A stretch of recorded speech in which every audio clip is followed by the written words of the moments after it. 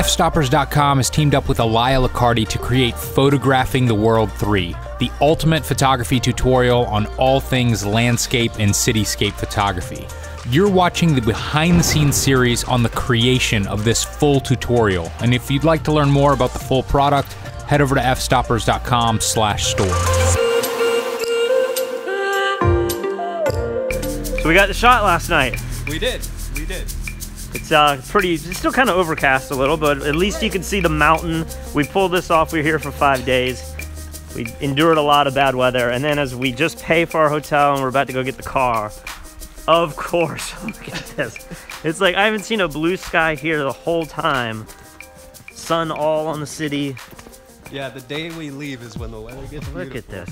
Man, that is perfect out there.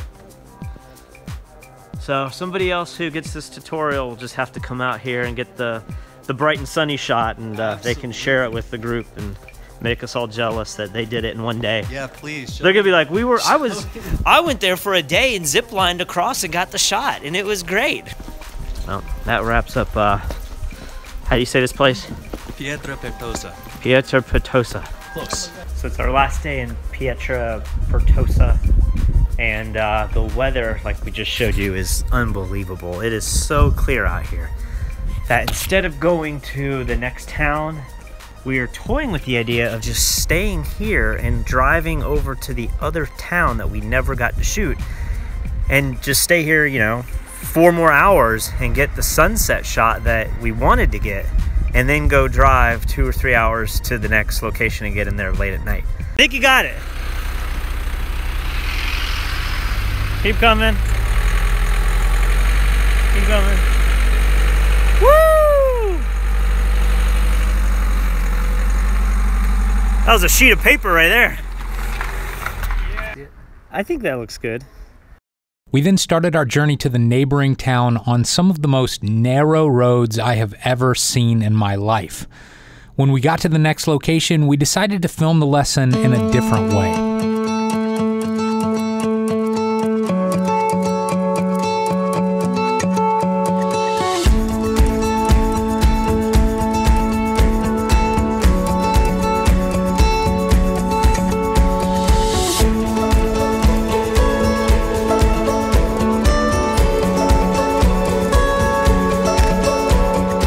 As you can see, I'm currently on the road. We had such a nice day today. We spent 5 days in Pietrapertosa trying to get that one shot.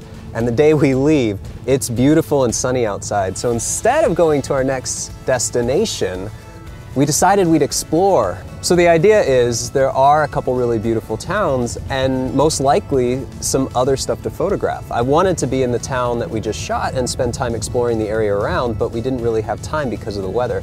So now I'm kind of just driving around to see if we can get a good shot of Castle Mezzano, which is actually the neighboring town that shares the same mountain range.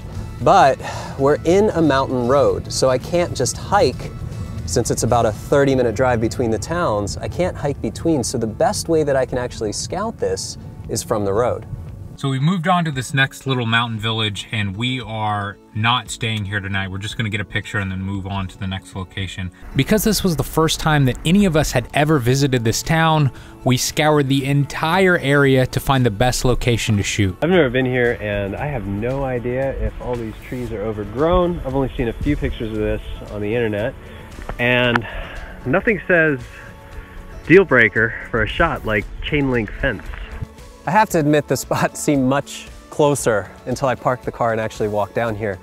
And from the car, this spot looked much better, but now standing here, it's not as good as it originally looked. And the reason is, there's really only this small window to capture the town. So here's the view through the video app on my phone. Again, keep in mind, this is 16:9, so we're not gonna get a normal 3:2 frame that we would out of the camera, but it'll still give you a really good idea of what I'm looking at. First thing is, in order for the shot to work, I'd have to zoom in. Once I zoom in, framing just the mountains in the town, there's still a lot of stuff in the foreground. See the road down there, those buildings, the dead trees? It still doesn't look that good. So even if I crop in, I don't feel like this is a portfolio shot. I also think that I can find a better vantage point. So what I want to do now is try the last road that I can think of. There's one more road that'll take me out around, away from the town, not quite as high as this, but I think it may give me the perspective I'm looking for. To get these follow shots from above, I was in the car flying the drone. At this point, there was only about an hour left until sunset, and we were not going to get another chance to get this shot, so we kept looking frantically for the best location for the image. So here I am, all set up in the location that we chose. Now, I'm still not 100% happy with the shot, but I think we can make it work. It's really gonna come down to a little bit of post-processing though. In this camera, I'm shooting wide. In this one, I'm shooting medium. In the wide camera, I actually have 2 wires running through my shot. In the medium shot, I actually only have 1. But either way, that's gonna require some cleanup. Now right now I'm set up. It's still a little bit early. There's still that harsh shadow on the town. In a little bit of time, once the sun starts to set, that shadow is gonna climb all the way up those buildings, past the mountain. It's gonna illuminate the mountains in the background until the sun sets all the way. Once the sun sets all the way, we're gonna transition into an early blue hour. And then what I think's gonna happen is during the mid blue hour, we're gonna get enough light in the town and we're gonna still have enough light on the mountains to get a beautiful shot. 1, 2, 3, 4, 5, 6 cameras set up, all shooting this blue hour. We've got cameras taking pictures and cameras doing time lapses. Even our little baby Panasonic with the Polaroid tripod is working perfectly. We have another one here on a legit tripod. I still prefer this little guy. I think it's all we really need. So as you can see, we've been loving this little Lumix camera. We bring it everywhere just to film these time lapses. But the one problem with the time lapse function is that it has to build the time lapse afterwards. And it's a very, very slow process. Sometimes taking like 20 minutes if it's a long enough time lapse. And so this camera's kind of out of commission right now while it builds this time lapse. And with the new D500, when you're in the time lapse setting, you can actually cut the camera off, turn it back on, and the time lapse video is made. So it's like making the video as it goes. But this camera, what it does instead is it takes pictures and then asks you if you want to use those pictures to make a time lapse afterwards. So Lee just showed you one problem with this camera is that once you get done with the time lapse, it has to build it. But the second problem that I just realized is that I stop a time lapse hoping to restart it again with different settings, and the stupid lens goes back in. So this time lapse is completely done. There is no way that I could recompose the shot with the same focal length. So unlike the Nikon cameras where you stop the time lapse and then rechange the settings and then restart the camera, this one, it's kind of a one-time go, so hopefully we got the shot. Do you think with all these cameras that we are going to capture a picture in a time lapse? Are we gonna get it? I hope we can walk away with this with at least a picture. Yeah, that'd be nice. That is ISO 32,000. Yes, you read that correctly. And it probably looks horrible.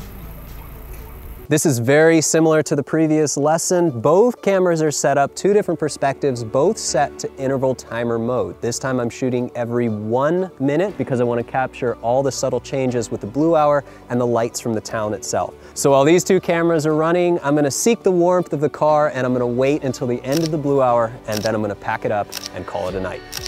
After the shoot, we packed up and headed to Matera. That night, we ate at one of the most highly recommended restaurants in the entire city. Strangely enough, we were the only people there though.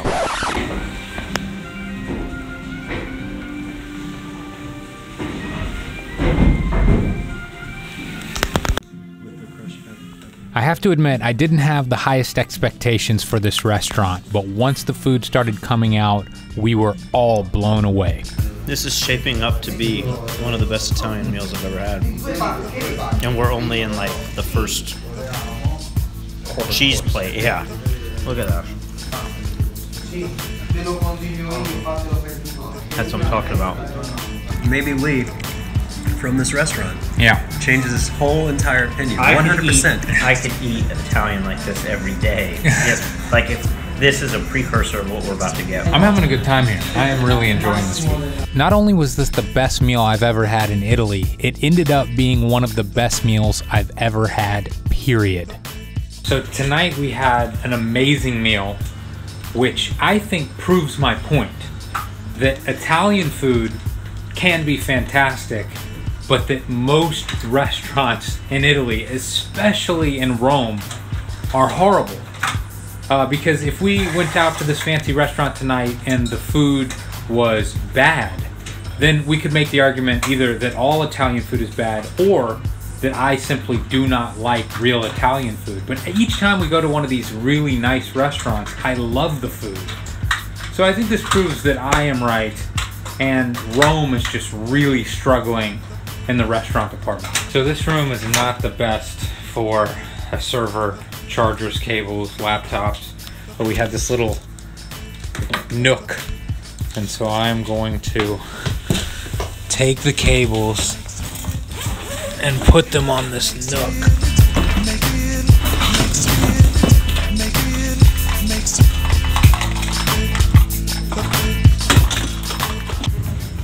All right, we've got one more baby bed and one more adult bed. Here we go. 3, 2, 1. 3, 2, 1. You want to see something really funny? I told you at dinner I was going to throw scissors first, and I was going to do scissors, paper, paper. I didn't even have to do this third one. To learn more about the full tutorial, head over to fstoppers.com/store and stay tuned for next week's episode when I capture this incredible drone shot.